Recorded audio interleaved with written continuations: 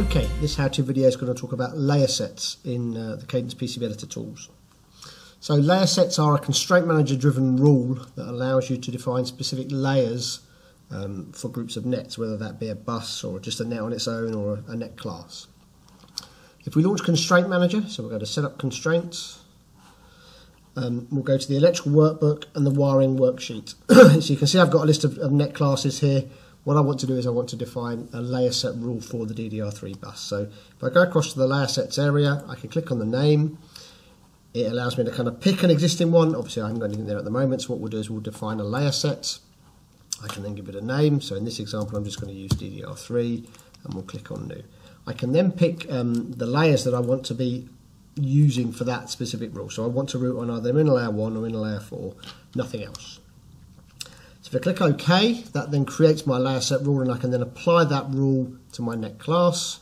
You can see, and then the DDR3 net class, or the layer set rule, gets applied to the DDR3 class.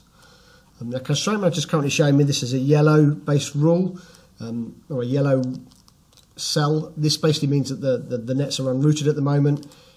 If I then route the net and it meets the layer set rules, it would go green. If it's not meeting the rules, it would go red. So you get an indication in Constraint Manager about what's going on.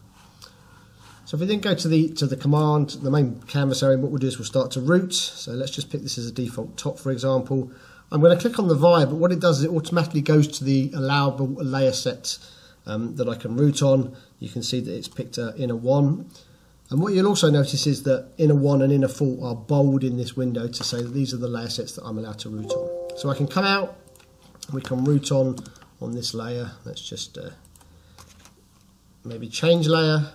It's showing me the layer set option, so I can go to inner layer 4. So it's only giving me effectively the layerable layers in the middle. I can route on, so I can then go and route on that layer to finish up the routing.